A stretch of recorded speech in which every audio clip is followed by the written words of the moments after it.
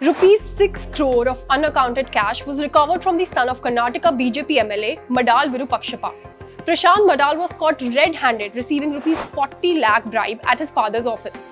He was arrested by a Lokayukta, the anti-corruption watchdog of the Karnataka government. Let's look at how BJP caught their own MLA.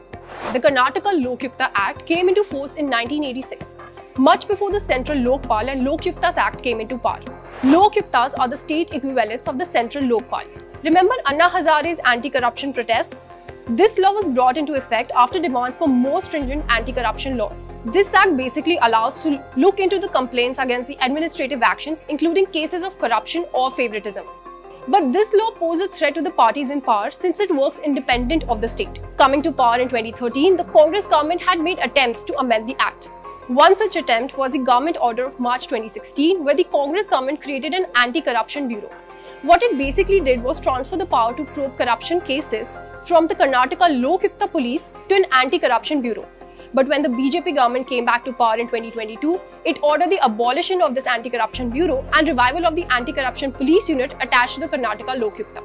And under this act, any person may make a complaint under this act to the Lokayukta or Upalokyukta. And after making a preliminary inquiry, that investigation can be carried out and the public servant is also given an opportunity to reply or to offer his own comments. The procedure of conducting an investigation under the Act can also be carried out either in public or in camera, as was done in this case. It was under such a process that BJP MLA's corruption case was brought forth. For more informative videos like this, keep watching India Today News Mo.